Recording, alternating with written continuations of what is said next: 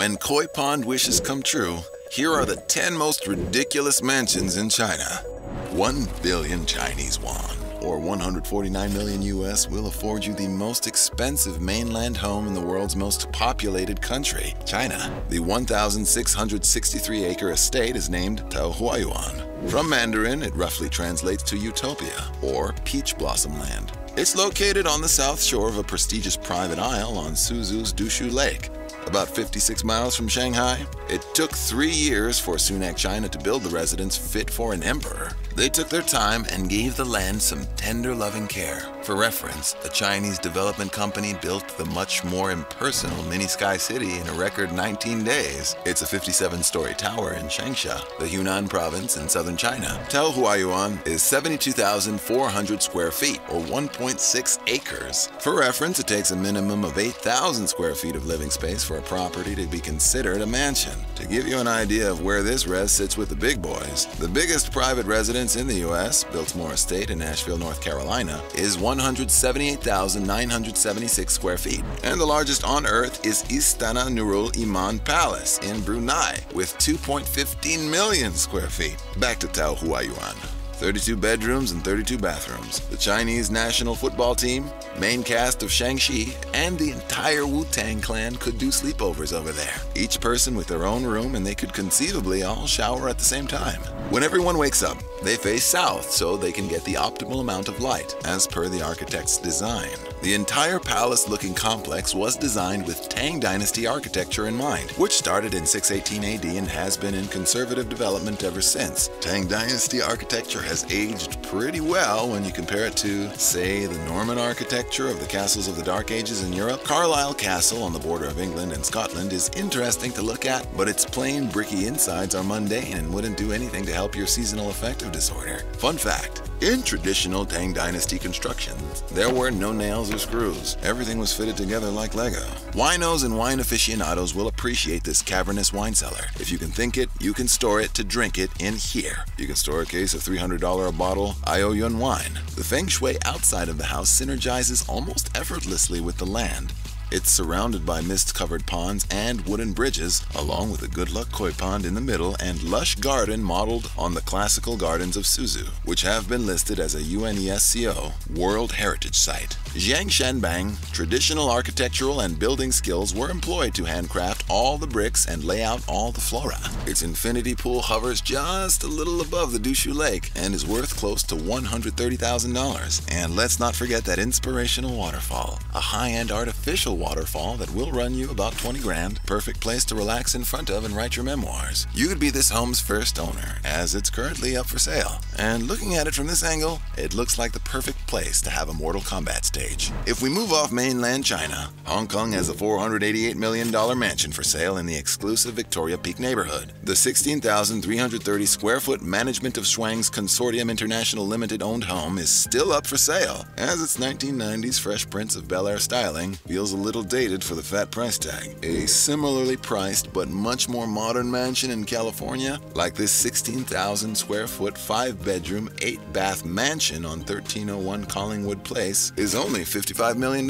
by comparison. This is not priced so much for the mansion itself, but for the prestige of the neighborhood it lives in. Middle Gap Road is known for being the street for shot callers to live in Hong Kong. With just a few homes separated by lush greenery, it's the privacy that so few Hong Kong city dwellers get that's so valuable. Hong Kong real estate is the least affordable in the world, surpassing Vancouver, New York City, and Sydney, Australia. The view of the city and its being surrounded by trees in an otherwise concrete jungle are its most attractive assets, as its owner should feel like a king of kings looking over the homes of some of the wealthiest people in the world. On the other side of the spectrum, Hong Kong is in a housing crisis, as tens of thousands of people pay around $378 a month to live in Dracula-sized coffin homes. If this 24 Middle Gap Road sells at $448 million, it will hold the world record for most expensive private residence ever sold in all of Asia. We are still in the neighborhood of Hong Kong's Billionaires Row for Jack Ma's $191 million mansion. The Alibaba founder lives on 22 Barker Road in this 9,900 square foot bungalow/villa style property. The $36.8 billion e-commerce juggernaut enjoys a 270-degree sea view of Victoria Harbor, which he can enjoy from 4 different balconies in the 4-story home. Excellent for those late-night 1,000-yard stares, trying to get one step ahead of Bezos. He also has a 20,000 square foot garden for moments of deep peace in one of the most densely populated cities in the world. The 100% urban Hong Kong population of 7,591,505 inhabitants live in only 405 square miles, leaving each person with roughly 180 square feet of land if everything were allocated exactly equitably. Jack Ma's Barker Street was at one time in the top 10 streets in the world in terms of real estate prices in the last 10 years. The current Hong Kong title holder is Conduit Road, sitting loudly at number 9 in the world with 10 ultra-prime sales of $25 million or more as of 2020. Number 1 in 2022 is 57th Avenue in New York with 41 residences sold for over $25 million. New York, New York, baby. Huaxi is the self-proclaimed number 1 village under the sky and richest village on the planet, where everyone drives $60,000 Audis and live in 6,458 square foot mansions. The communist-modeled Maoist haven has more than 200 red-roofed mansions, all exactly the same. Like people who live in communes, some residents consider the rest of the world the outside world, well aware of their community's insulation. Huaxi's 2,000 inhabitants are all upper management and work 7 days a week, if old enough, and allegedly, lower-skilled $226 a month workers from outside the city can be granted a spot in Huaxi if they work hard enough and long enough. Each villager in Huaxi has access to a minimum of $250,000, controlled by a city council of sorts led by Chief Bushun. If you leave Huaxi like a strict conservative tribe, you lose it all. Consequences to living in Huaxi? Every day, residents have to listen to blaring propaganda from 8 a.m. to 5 p.m., not unlike what the grunts have to listen to in Halo Infinite. Master Chief could never live in Huaxi. In fact, the newly erected 1,078-foot-tall, $500 million super tower looks just like Halo's propaganda towers, and it houses a biblical-looking solid gold $40 million ox. Looks like Wall Street's 7,100-pound Bowling Green Bowl has a rival. A more modest-sized home at 43,055 square feet is the Taohuaryan Villa, priced at $40 million. The living room is a mix of Chinese and Western tastes with 25-foot ceilings, daylight brightness all around, a river-themed carpet, snow-colored walls, and a cloud-themed chandelier round out the decor. The other 3-story cylindrical floor-to-ceiling chandelier sits firmly in the middle of the staircase that carefully coils around it, leading to the tea and study rooms. Just outside the palace where you go to do your homework is a panoramic view of the garden and seemingly infinite Chinese landscape and golf course. Let's look at the master bathroom for a moment. Large intact white marble pieces adorn the walls, countertop, and encase the ivory hot tub. Judging from its veins, the marble type appears to be Denby, an $80 per square foot Italian porous material that requires chemical treatment to make it appropriate for a kitchen or bathroom. A job like this for a bathroom this size might run you upwards of $60,000, parts and labor included. Now, you just know you've made it when your residence has a treasure room. The vases hold untold wealth and secrets that go back generations, and there's something about that crystal deer. Upstairs from the treasure room is the boss-level cloakroom, which looks like one of the finer stores in NYC's Macy's, giving you that feeling you're wearing all new threads every time you get dressed in it. Above that, the master bedroom and a pair of children's rooms, adorned with white bamboo walls and carefully manicured bonsai trees, make the experience uniquely Chinese. Mr. Miyagi would have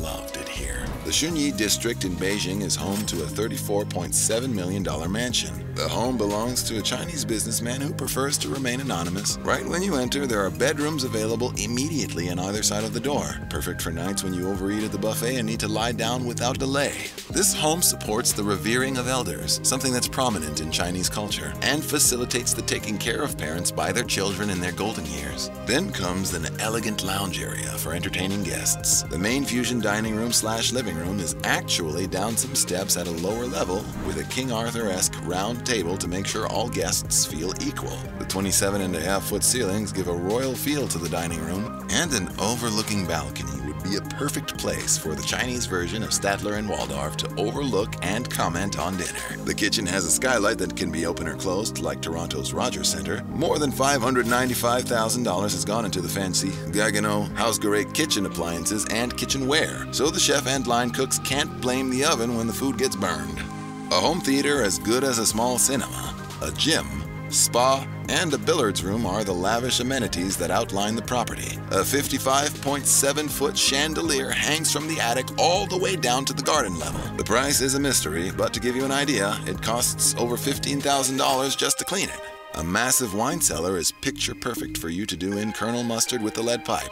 A Clue reference, I know. Take an elevator to a 1,615 square foot master bedroom. The floors are wrapped in German calfskin and the bird-themed wallpaper is hand embroidered. The top floor is as refined a reading room as you'll ever get. The perfect place to read, À la recherche du temps perdu, or In Search of Lost Time by Marcel Proust, which, at 4,215 pages, is one of the longest novels ever, and a constructive way to pass the time during a pandemic. Property management fees cost about $31,500, the average yearly salary for a white-collar Chinese worker. This $584,000 Guangzhou showstopper of a home is the least expensive on our list, but no less interesting. 7 Chinese women are doing something similar to what TV's The Golden Girls did. The friends of over 2 decades decided to live out their days as roomies in a light-filled, glassy, 3.5-story estate. All bedrooms are on the upper level, and the ground floor has shared common areas for chit-chat and downtime. Highlights include a glass box-enclosed tea room, mega-sized tatami mats for group hangs, a dining area with extra long table, Moroccan and Indian furniture, a swimming pool, and an open-air tea pavilion connected to the home by way of a bamboo walkway. Rachel, Ross, Chandler, Monica, Phoebe, and Joey must be green with envy. The former colleagues did what many groups of friends say they're gonna do: buy a compound and live out the rest of their days. Good for them. In Kowloon, Tong, Hong Kong, sits the shopping mall-sized 25,000 square foot Harilela mansion. It won't be for sale, well, probably ever, as it was built in the 70s for the Harilela family for infinity and beyond. If we go by the square foot cost for a luxury property in Hong Kong of $3,911.95, we calculate in 2022 this complex to be worth $97,798,750 US. The property comfortably handles 90 people, with the numbers evenly split between family and workers. The textile juggernauts moved in from India to Hong Kong in the 1930s, made serious bank making military uniforms for the Yanks and Brits, and are now in the private hospitality business with 17 properties around the globe. Like a fancy frat house, the ground floor is for parties, entertainment, and private dinners. The dinner table and other tables in the house are topped with pizza box thick London glass that was sent out to India to have those gold leaves cut out. Like TV's The Sons of Anarchy and Boardwalk Empire's The Commission, the Harielas understand the familial unification a table can bring. The mansion has 6 individual apartments on the upper levels, tailored to the family's 6 brothers' needs, and each one is themed like an extravagant version of a lover's motel. Harry Hariela's bedroom is adorned with Mikimoto Akoya pearls. A strand of AAA-rated unblemished pearls can go for up to $8,000, so you can only imagine how much these pearl drapes and ceilings are worth. The patriarch's bedroom is Indian-themed with a $20,000 hand-carved brass swing.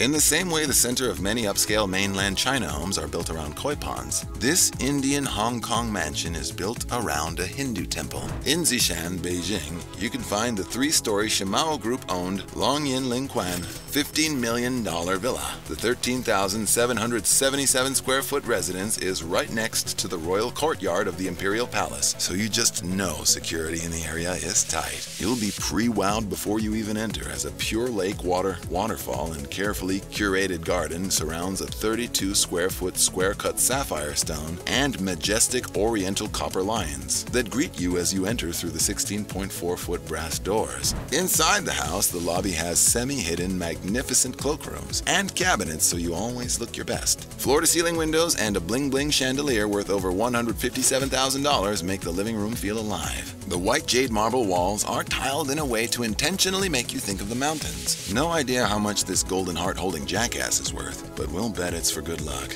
I'd bring it to the casino. The 7-bedroom home has a designated suite for the elderly in the northwest, with windows viewing both north and south. The 9-bathroom mansion also has a bathroom prepped for the aged, with a pull-down shower chair and handrails. Secret drinkers will love this hidden bar behind the secondary cloakroom. Grab a drink and a cigar and head down to the 4-seat home movie theater with porthole decorative windows. For just one of those uber-comfy, haptic D-box leather recliners will set you back $6,000. This Bookworm's Paradise is a 2-level library which houses another hidden bookshelf door for an even more secret library to hide your weirdest books and most valuable manuscripts. In the basement, there's a top-shelf gym, spa, and elegant swimming pool. Outdoors, there's a surreal 3D bar, a pet area, a fitness area, and an astrology corner for clear nights of looking at Saturn. The Jimeng Yang painted the vast land-inspired project is up for sale, so if you know anybody in the market, a 5% commission fee would net you $750 grand. Not bad. China is producing billionaires more aggressively than the former big dollar heavyweight champion of the world, the U.S. 1,058 billionaires were living in China last year compared to 696 in America. We could be seeing more feng shui Tang Dynasty inspired homes in SoCal and Billionaires Row pretty soon.